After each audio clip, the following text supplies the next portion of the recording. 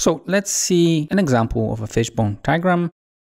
We'll do that for the restaurant chain, and we will try to find the reasons for the long service time. We will use the 5M framework. So here we've got the long waiting time for the food, and we start with the machinery. So one of the root causes could be lack of maybe pots that we need to prepare the food. So people have to wait for the new clean pots. And we may also have not sufficient number of devices that will help us automate the work and shorten the time of preparing the food. Now, when it comes to methods, we may be lacking procedures and not having sufficient recipes. When it comes to manpower, we may have too few experienced people, and we may be experiencing high employee turnover. In other words, after we train the people, they leave the company and we have to train new ones. So we don't benefit from the learning curve. When it comes to materials, we can have a low quality of products used or simply not sufficient inventory of materials. Therefore, everything is taking more time than required. And finally, when it comes to measurement, we simply may have problem with the fact that we are not measuring the customer service time. We have no standards for that. We don't have KPIs. Therefore, people don't actually know that they are doing a bad job, and they don't even know that the long waiting time for the food is important. So that's in short. In the next lecture, I will show you the same problem, but this time around we will customize our fishbone diagram.